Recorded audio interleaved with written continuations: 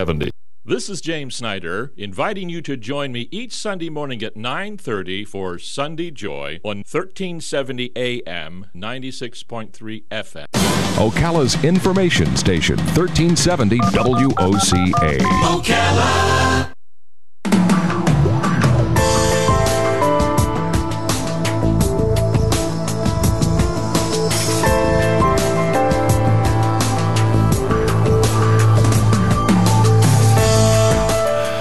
All right, 25 minutes before 11 o'clock, you are going to like this next story. Can you imagine hearing stories of a relative of yours that was arrested for sending Hitler tin instead of nickel and then getting arrested for it outside of Mae West's place? Yeah. I mean, you would grow up thinking, come on, that's just got to be one of those. There's no way that was true. Well, our next guest has that story about his great uncle, and it turns out it was absolutely true, and it sounds like his great uncle was a real character and a vaudevillian of that, for that matter. Listen to this title. It's called Hustling Hitler, the Jewish vaudevillian who fooled the Fuhrer. Walter Shapiro is on the phone to talk to us about this book. Walter is a journalist for 4 decades covering politics and government. I think Walter's been with us before. I'm not sure. He's a political columnist who has covered every presidential campaign since 1980. He's the recipient of the Sigma Delta Chi Award for Best Online Columnist. He served in the Carter administration as president's speechwriter. He performed stand-up comedy for a decade at clubs in New York. Well, that's contrary to what we just read, isn't it? I know, but I think it's amazing. I think he inherited all the because his great uncle has also a whole bunch of different seemingly unrelated things that he had done in his life. Hustling Hitler, the Jewish vaudevillian who fooled the Fuhrer, the untold story of Walter Shapiro's great uncle Freeman Bernstein, who changed the course of history. And he absolutely did, because the Germans needed that nickel. I'm going to let him tell you that story. Walter, good morning, sir. How are you? Oh, how can I not be glorious after that introduction? Where are you? I know you said you're in a hotel room, but where? I bring the hotel with me. It's a traveling hotel. Oh, you're in an RV? No, seriously, I'm in San Francisco. Oh, in San Francisco. Okay. Yeah, on Nob Hill, to be precise.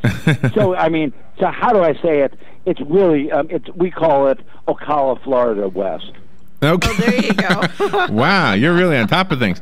Well, thank you for being on the air with us. This is a fascinating story. I mean, with all of your background and all the things you've done before this is really different from what you've done before, from what I understand, isn't it? Oh, well, it's really hard to both cover the 2016 campaign, which is pretty depressing, and spend the rest of your time trying to follow your great uncle who abandons vaudeville troops in strange places, was big in the 1926 Miami land boom, where people could often buy and sell plots within 10 times a day. He also was a major racetrack fixer. Do you have any idea how hard you have to work to be banned from racing in 3 countries? He was not even ethical enough for Tijuana. Oh, wow. And Variety, which had the Show Business Weekly, which charted his exploits, explained that Freeman Bernstein's horses were overeducated. In the far turn, they would always look back and look at the tote board. You got 100 jokes, don't you? All right, so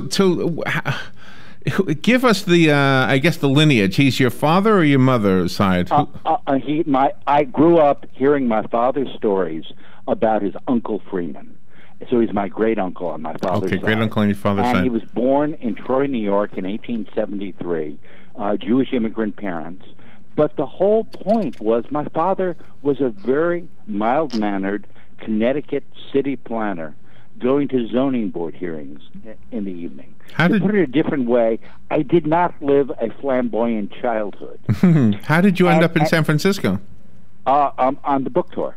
Oh, okay. So you don't live there. Do you live in New York? Oh, no. I live in New York, and I divide my time between New York and Washington, covering the campaign. Okay. San Francisco that's why I'm in a hotel room. It isn't like I'm one of these legendary authors who lives in a hotel suite. Can I ask, since you're a political writer, and there is a political implication with this from 1937, so I have a question about this. In 1937, America was not unfriendly to Adolf Hitler, were we? We were okay with him. Well, many people were appalled by Hitler, but we had normal diplomatic and commercial relations. So when he nicked the Nazis in the nickel deal, he got indicted for grand larceny in New York because the district attorney's office said the deal took place in New York, and therefore it was a crime. And he then, I didn't mention, he was a self-crowned Jade King of China. And as soon as he cheated the Nazis on the nickel deal and got the equivalent of $2 million, he took off for the Orient shrewdly before the boat with the bogus cargo landed in Hamburg. So he was actually selling diamonds, jade, and other jewels to Mae West when he was arrested. Really? And did he know Mae West in the biblical sense? How do I say it? He was, by that point, he was in his mid-60s and rather rotund. But Mae West, at that point, was the biggest star in Hollywood by far in terms of grosses, and he did put her on the vaudeville stage when she was 10 years old.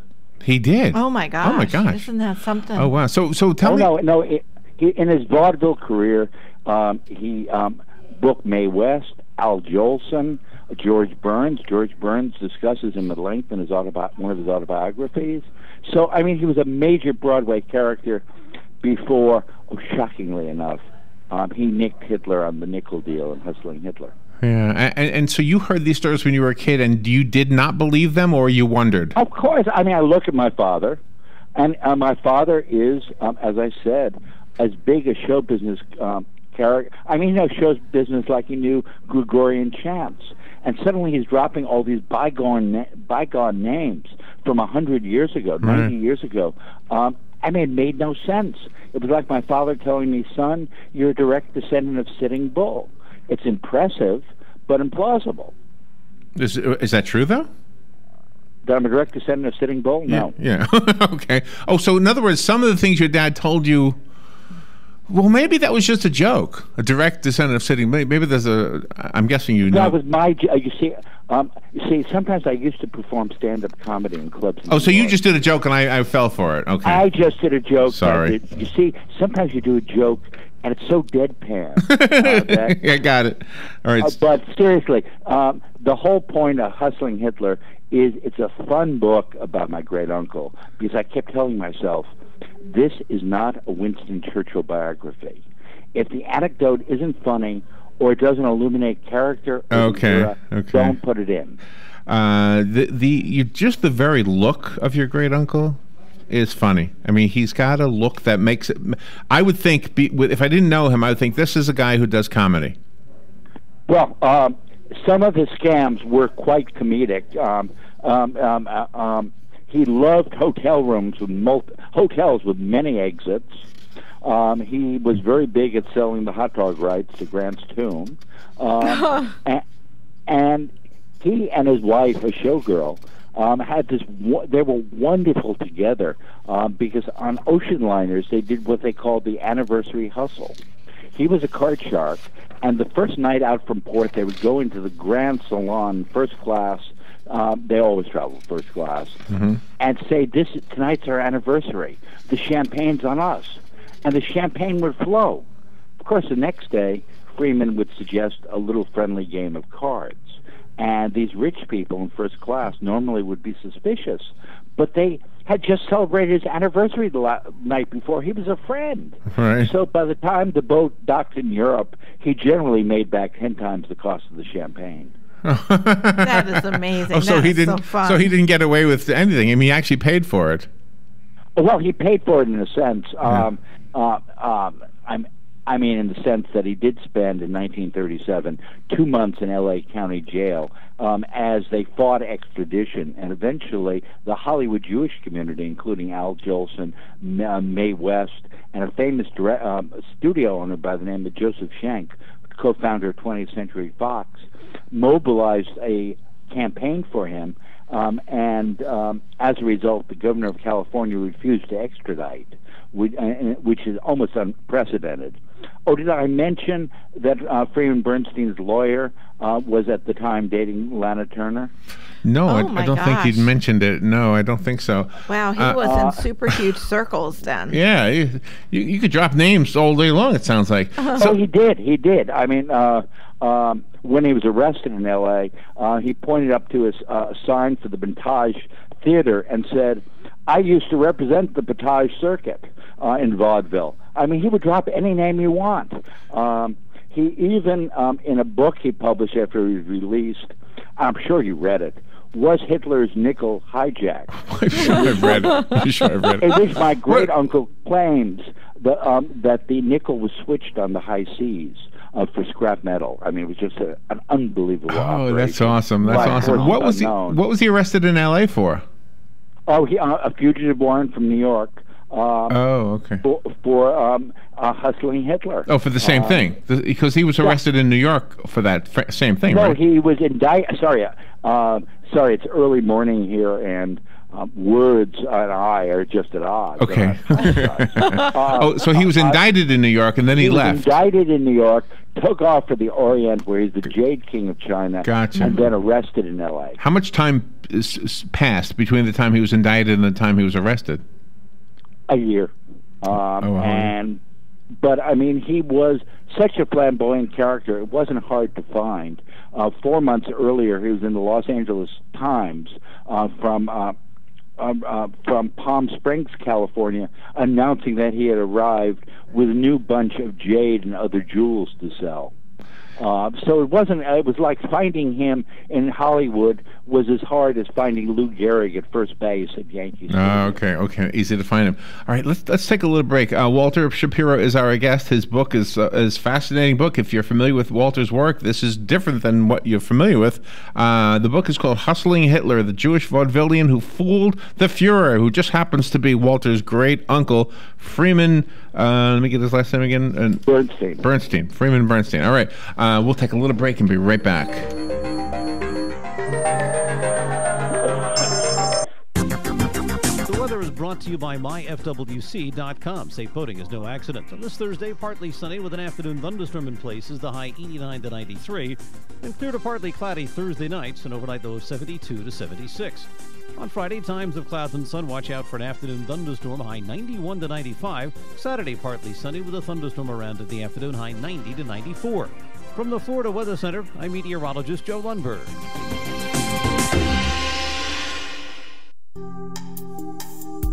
Career Source Citrus Levy Marion brings together business and community partners, economic development leaders, and educational providers to connect employers with qualified, skilled talent and job seekers with employment and career development opportunities.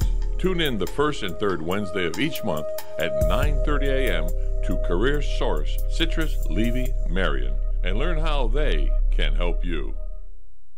New windows will beautify your home and bring you immediate energy savings. Renewal by Anderson of Central Florida leads the way in quality and installs the name brand homeowners trust. Visit renewalbyanderson.com for a free in-home consultation with the pros. Right now, buy 4 windows and get the 5th free. Plus, no money down, 0% interest, and 0 payments for 12 months with approved credit. Visit renewalbyanderson.com. That's renewalbyanderson.com. Offer ends July 31st. License CGC 1523333. This is Kendall Carpenter with Golden Ocala Golf and Equestrian Club. I want to introduce you to the finest equestrian opportunity available. If you love horses and enjoy Central Florida's mild climate and rich rolling landscape, come explore Golden Ocala. Bridle trails weave their way through this stunningly beautiful community of stately homes. Our state-of-the-art equestrian center will meet all of your equestrian needs with style. Visit us at goldenocala.com. Has it really been 1 year? Kim Long Vietnamese Restaurant is having a celebration to commemorate the 1-year anniversary since they started on this culinary journey. As part of the celebration, Kim Long will be offering great discounts to their beloved customers as a thank you. For the entire month of June, all meals are 10% off and kids eat free from 3 to 5 p.m. Domestic beers are $1 and import beers are $2. Kim Long is open daily 11 a.m. to 10 p.m. and Sunday noon to 10 p.m. That's Kim Long Vietnamese Restaurant, 1022 South Pine Avenue in Ocala. WWOCA,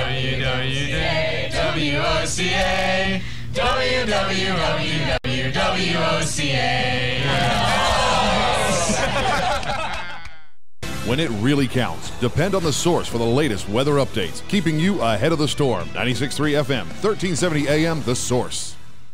Hi, I'm Fran Darkington. When I need news, I pass the rest and tune to the source. WOCA.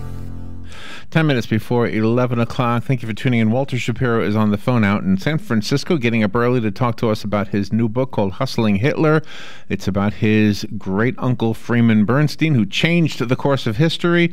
The subtitle, The Jewish Vaudevillian Who Fooled the Fuhrer. If you're just tuning in, he sold Hitler a shipload of nickel, but what Hitler got instead was a shipload. I got to say that carefully. Yes. A shipload of tin. And what did he get paid? $2 million for that back in 1936. The equivalent of $2 million today, yes. Admittedly, my great-uncle's partner, a corrupt metals dealer in Toronto, eventually ended up with most of it, and Freeman Bernstein sadly died broke. Did he do that because he knew what Hitler was up to, or did he just do it to make a buck? Well, it was a funny thing. I'm glad you asked that question, because both he and his compatriot in Toronto were Jewish, and they preferred the idea of ripping off the Nazis. But they were also businessmen. And if the Dutch would pay more for the cargo, they would have sold it to the Dutch. But they really loved the idea of substituting high-grade nickel with Canadian rusted tin cans and rusted railroad track, which they delivered to Hamburg. In fact, afterwards, my great-uncle said, you know, if you melted it down, there's probably some nickel in there somewhere.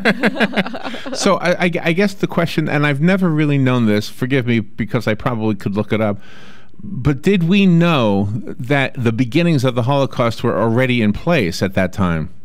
We knew that there was tremendous anti-Semitism under Hitler.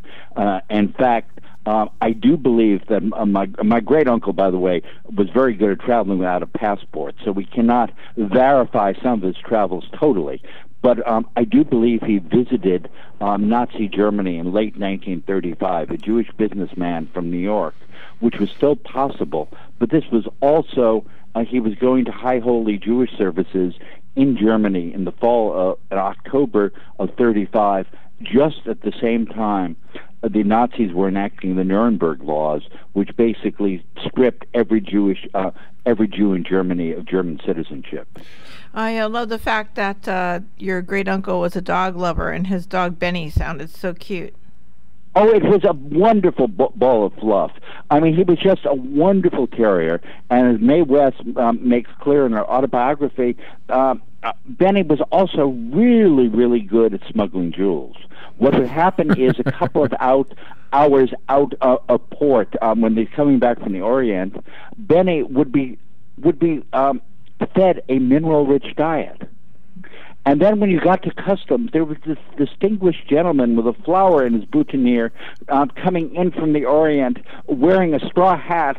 Oh, what could be nicer? He has his little ball of fluff on a leash. We'll just wave him through. So they fed the dog, when you say minerals, you mean jewels? Jewels. I can send you a diagram. Yes. So he was pooping diamonds after the those of us who build our life around dignity always leave out the little yeah. Okay, thank you for that. I have not done the same. I haven't built my life around dignity. Do you know what occurred to me, Walter, is that I could easily end this interview with you in about 6 minutes when we're done, and then go back to you and talk about current events, because you're covering the current political scene. Yes. Oh, yeah. No, I am I'm going to be going to both conventions. In fact, the last paragraph of Hustling Hitler was written in a New Hampshire motel room the day of the New Hampshire primary. I'm not exactly like one of these old-time football types with a leather helmet who plays offense and defense, but this is, shall we say, my refuge from the 2016 campaign, hustling Hitler. For those who want to know, if you just go to Google News and you type in Walter Shapiro, you'll see stories about Donald Trump and stories about this book called Hustling Hitler. You'll think to yourself, is this the same guy? Is this both? Is it one guy? And yes, it is. By the way, unlike Trump, my great uncle had a heart of gold, and was somebody who wanted everything to be square. If only he had enough money. His problem was he rarely had enough money. But he just loved helping people, and that was another great part of your uncle's caring and passion. Yeah, no, I mean, when he was in the chips, he would share with everyone. Normally broke. There's one point when he got $100. He immediately went to the biggest Times Square restaurant, ordered breakfast for $2, because he wanted to see everyone bringing back the silver tray filled with change. He got his $98 back. A friend saw the pile of money and immediately borrowed $75 on the spot. Wow. Tell me about the Irish event in Boston. Oh, thank you. This is my of all of his hustles, of all the scams, this is my favorite. Freeman Bernstein looked a little like you could imagine a Freeman Bernstein would look, except with triple chins. He did not look Irish. But in 1929, a gentleman looking suspiciously like him, under the name of Roger O'Ryan, organized an Irish festival in Boston. The Blarney Stone was legitimate. It was dug up from the backyard of a farmer named Blarney. And the menus from Dinty Moore's, which was a famous Irish restaurant, were legitimate. Actually, the food wasn't. The placemats had been stolen from Dinty Moore's. But the big highlight was when it was time to pay everyone. And oddly enough, Mr. O'Ryan disappeared. But both the Boston police and the Boston papers tracked down my great-uncle, and they were filled with, in addition to another grand larceny indictment, the headlines were always about Mr. O'Ryanstein. He's a Jewish Irishman. A very Jewish Irishman. Leopold Blum in Ulysses was a Jewish Irishman, but this is a little different literature. Since people in high places seem to know what Hitler was up to and had the sixth sense, how come they put Hitler on the cover of Time? Having worked for Time for 6 years, the whole point was he was the man of the year, because the whole original idea was whoever affects the world for good or evil the most in the world. Okay. So this was not the seal of approval. Mm-hmm. Yeah, and a lot of people don't realize that. But in hindsight, maybe I don't know. Maybe they would change that. But they still considered Osama bin Laden one year, didn't they? Yeah, they did. A couple of years. Oh yeah. But for all of our seriousness about Hitler, I really wrote this in the style of the movie, the producers, or the musical comedy. You did that. This is not a Holocaust book. This is an American book that ends in the 1930s, and it's funny. And that's important to say, because if we want people to get the book and know what they're going to get in advance, at least a little bit, trust me, you will find this funny, especially knowing that you have pulled one over on the guy who killed so many of the Jewish people. Walter, you're a great guest. Thank you so much for being on the air. I hope if you're ever in Florida, you come into the studio. I have a copy of the book. You have a Senate race of such fascination. I'll be around. Oh, good. Oh, good. Oh, I'd love to hear your thoughts on that. I don't think Rubio likes me, by the way. I don't know why. But when we talk to him, he talks to me like he doesn't like me. So, well, if he doesn't like you today, he'll like you tomorrow. Well, now, especially now that he's running again. Right, exactly. The book is called Hustling Hitler. Call me if you want the copy that was sent to me. It's a big hardcover book. You will love this. The Jewish vaudevillian who fooled the Fuhrer. The rest of us have to go buy it. We've got 45 seconds to give that information. Walter, where do we get it? Everywhere books are sold? Everywhere fine books are sold, and also where my book is sold. Walter, you're a character. Thank you so much for being on the air with us. And it's really been fun. And come back anytime with any topic. I think we can cover everything with you. Oh, I will discuss Gregorian chants next time. Oh no, let's not do that. That's not good. That puts me to sleep. Thank you, Walter. We'll be right back.